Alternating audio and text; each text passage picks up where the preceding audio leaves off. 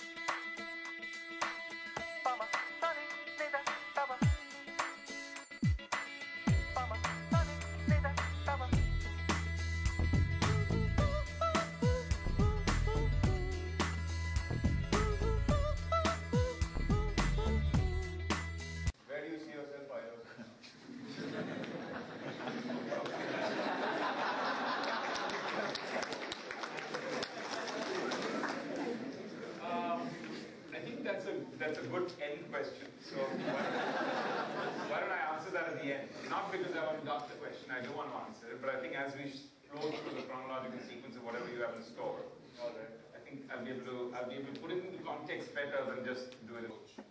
I think it's a question of evolving benchmarks. I mean, you set yourself some benchmarks, and as those benchmarks get achieved, your benchmark of the next goes to a different level. So I think it's about evolving benchmarks.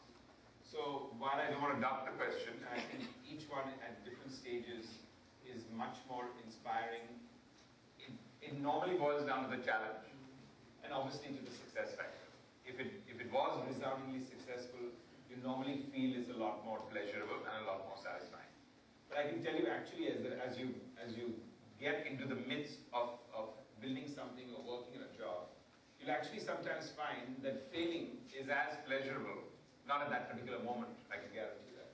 But as an evolved process, you will find that failure actually sometimes is as rewarding, because that's when you put a reference to context and says, well, 2 or 3 years back, wow, this I learned, but now it's at a different scale. Now I've learned that lesson. If I hadn't learned that lesson, maybe this wouldn't have happened at that particular scale. There are a couple of 4 or 5 or 6 key industries in which India is going to shine. And I think definitely media and entertainment is one of them, for a multiple of reasons. I'm as skeptical as I am optimistic about media and entertainment in this country. I'm skeptical because, like almost our country as a whole, every 5 or 10 years, we position ourselves as the next big thing, and then it doesn't happen. I think we all remember in the 1995, everyone said the rising tiger, but I don't think we kind of did the prance of the tiger. In 2005, everyone's talking about emerging India as a superpower, and you've got one of our neighbors really at 10x or 20x as far as we're concerned.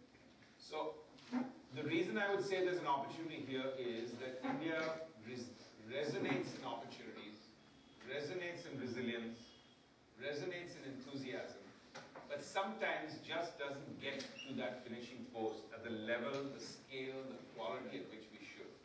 And I think therefore, with the passion and the enthusiasm with here, the people and the students here who have come in and feel they want to make a difference, that's really what's needed in media. And therefore I think there's a complete and absolute opportunity.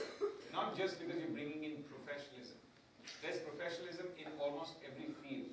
It's really about that last execution to bring it to a particular level of scale where I think India does not reach that epitome of what can be done. Your takes on disruptive business models. You have been a part of many in the past. There obviously are the challenges. How do you disrupt something that's operational already? And the most important part is how do you monetize something that is so disruptive? Yeah, I mean, again, I'm trying to put some of your contexts into a broad situation. Because if you look at it, the world is fast moving into a completely different direction. Completely and absolutely. We're sitting here at the cusp of a very, very exciting time, and especially for a country like India. You've got the world power changing. Europe, Japan is fading in many aspects of the world. So there's a complete world order changing. Yes, you've got a $17 trillion economy in the US.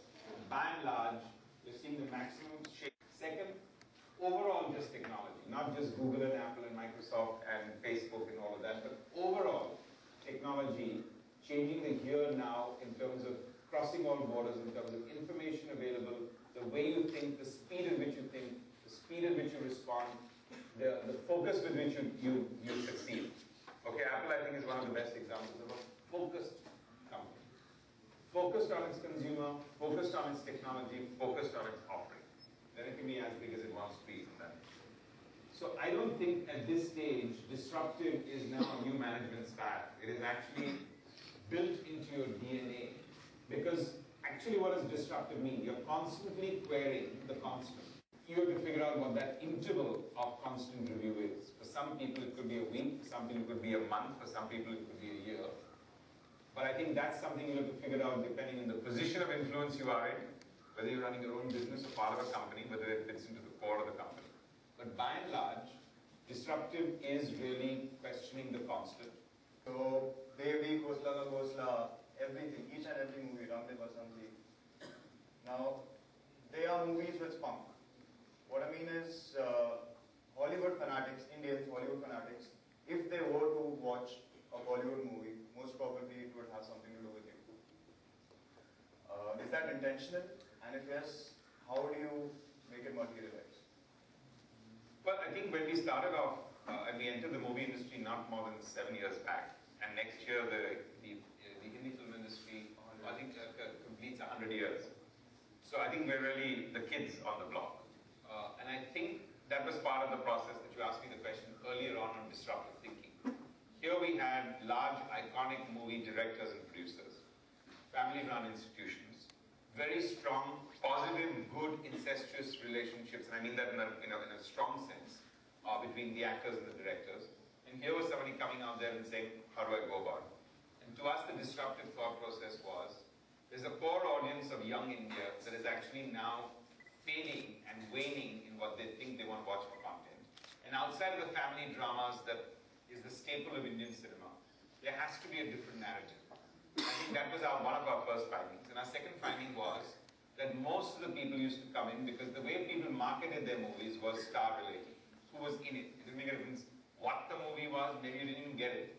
The trailer didn't have to communicate to you what the storyline was, as long as you were going for your star. If we could change those two axes without taking away from the fact that the stars are very much a part and parcel of a movie, that was our disruptive thinking. And from that came Ramde Basanti. That there was a narrative which could easily have gone wrong. It could have easily been 3 years before its time, a movie like that, easily. Because of the simple reason that here, if you look at the ingredients, there was no female hero. There was no love story. You had all 6 men from that point of view. 30% of the movie was in flashback, talking about the Bhagat Singh era, which nobody in the younger generation cared about. Gandhi, yes. Bhagat Singh, no. And then finally, all of them died at the end. And we think all of these, it sounds like a disaster. Who the hell would want to go see a movie like that? So I think that takes, as anything else that you do in entrepreneurship, a lot of guts and a lot of balls and a good story. So while we're still talking about cliches and careers, I'll quote you, not all managers are great leaders. Just say the words out and you will know the difference. Okay. So, if you were to hire one person from amongst us, hypothetical situation, would you be looking at a manager or a leader? I think everyone has to be a leader. I think everyone today has to be a leader because that's the differentiating factor. I mean, there's no question about the fact that, I had an inane lecturer in my college days.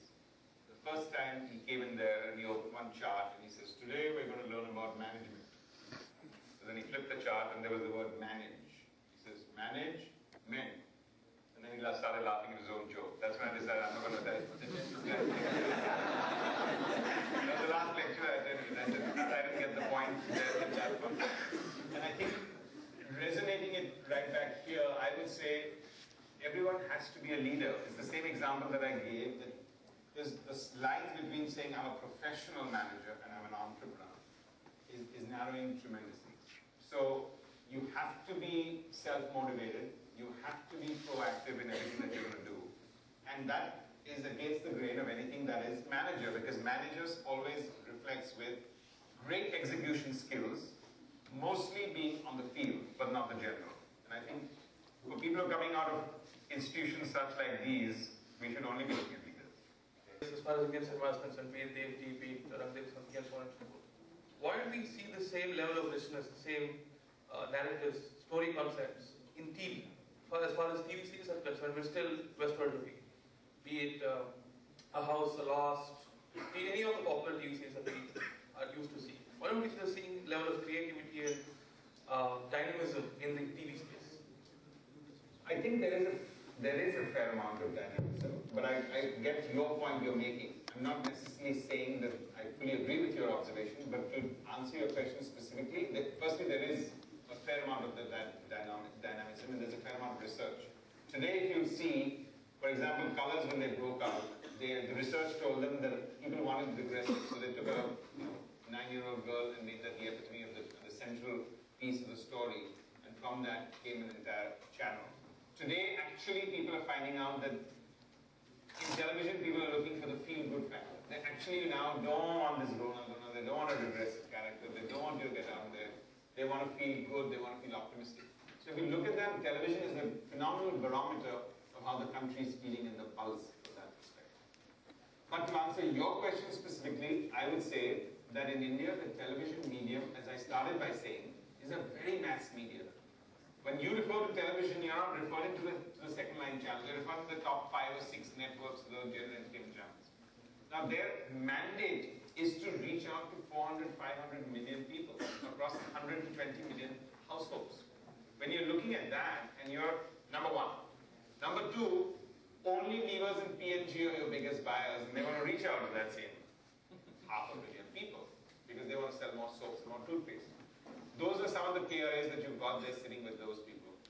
Then you have to look at the largest common denominator. Not the lowest common denominator, but the largest common denominator. And that's how, for an evolved audience, you might find that, this doesn't sound like, this sounds regressive, this sounds like, why can't I get good television? When the fragmentation happens, when actually you become genre specific, and when the consumer starts paying, in that context, you'll find that actually people will start making content for various people because that's what you want to do. And therefore, I believe that that segmentation may not happen in television in India. It may happen in broadband. It may happen for the content that's going on the tablet, if not the mobile phone. And there could be an entire new genre of content that will come because A, it will be paying, B, it will be technology, and second, actually the tablet is going to be the second TV household. Because for a lot of many of you all sitting in this room, you may have a 2 TV household, but 95%, it's a single TV household in the country.